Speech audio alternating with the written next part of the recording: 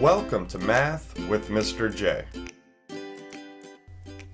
In this video, I'm going to cover how to solve two-step equations. We have 4 example problems on your screen there that we're going to go through together in order to get this down. Now remember, when we have an equation with a variable, our goal is to isolate that variable or get it by itself in order to solve. And we also need to remember, whatever we do to one side, we must do to the other side of the equation. We have to keep it balanced. So let's jump right into number 1 and solve some two-step equations. So for number 1, we have 2x minus 6 equals 10. So again, we want to isolate that x, get it by itself. So I like to think of it as we need to reverse the order or undo this side of the equation so we get that x by itself. And we're going to use the reverse order of operations in order to do so.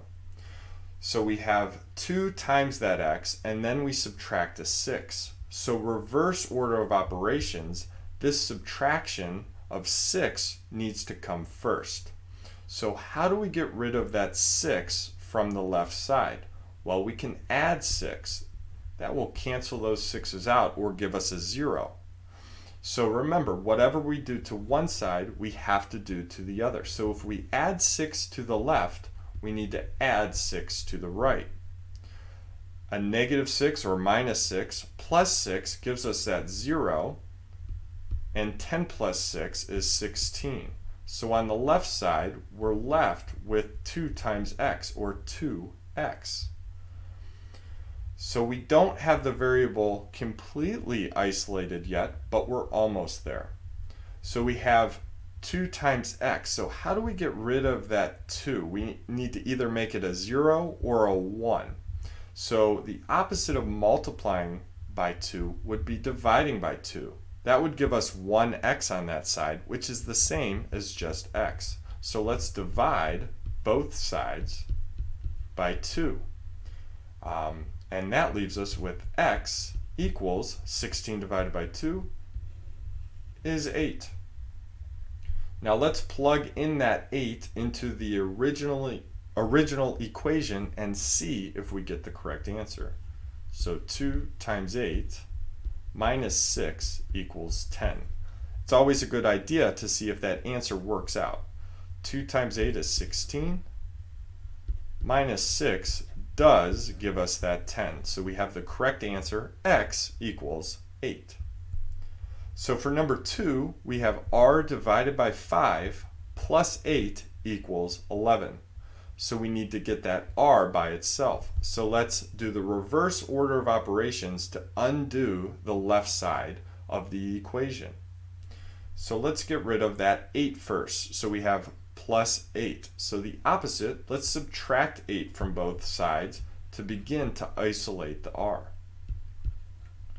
So a positive 8 and a negative 8 there, minus 8, gives us 0, and 11 minus 8 gives us 3.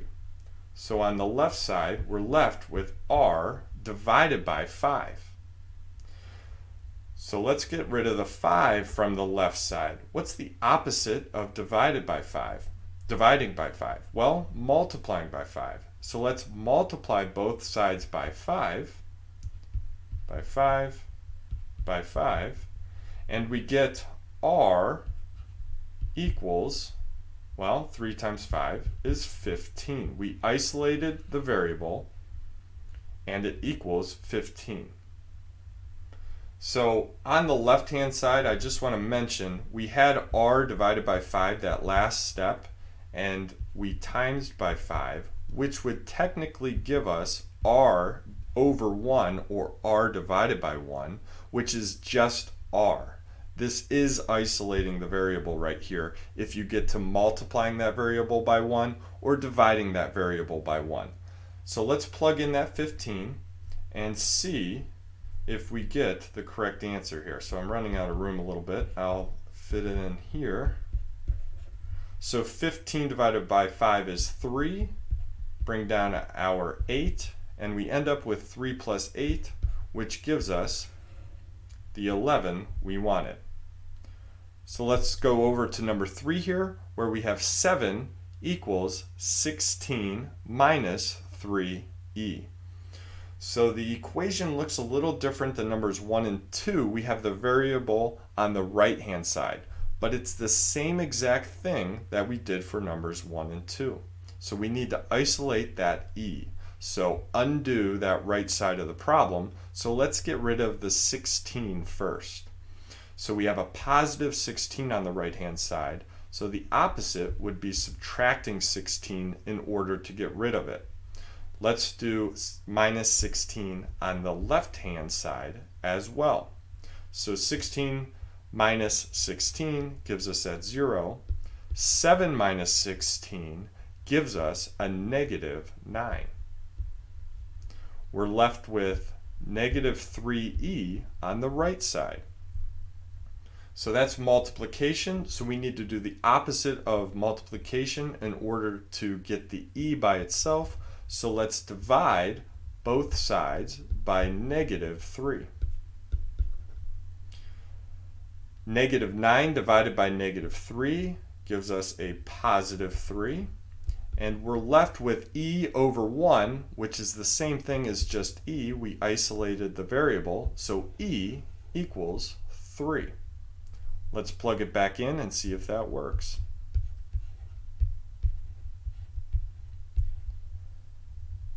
Three times 3 is 9.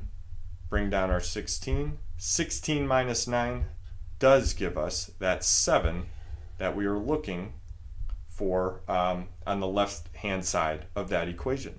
So we were correct. E equals 3. And lastly, number 4. So we have some parentheses in this one, and we need to get y by itself, or isolate the variable y. So we have 2 times parentheses y minus 8 end parentheses equals 24.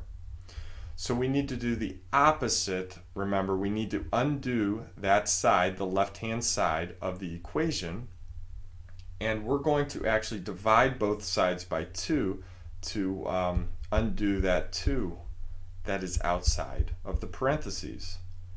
So 2 divided by 2 is 1. That gives us 1 outside of the parentheses there, which is just going to leave us with y minus 8, because anything times 1 is just that number or expression itself. So we just have y minus 8.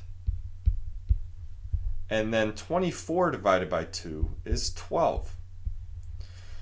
So now we have y minus 8 equals 12. So we need to get rid of that minus 8.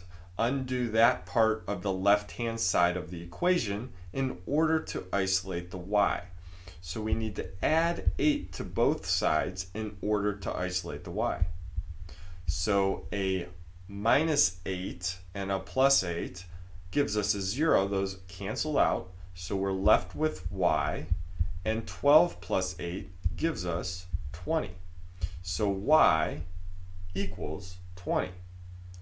Let's plug it back into the equation to see if this gives us the answer 24 that we're looking for. 20 minus 8 is 12. Bring down the 2 outside of the parentheses, which means multiplication, and 2 times 12 does give us that 24 that we wanted. So there you have it. There's how you solve two-step equations. Hopefully that helped. Thanks so much for watching. Until next time, peace.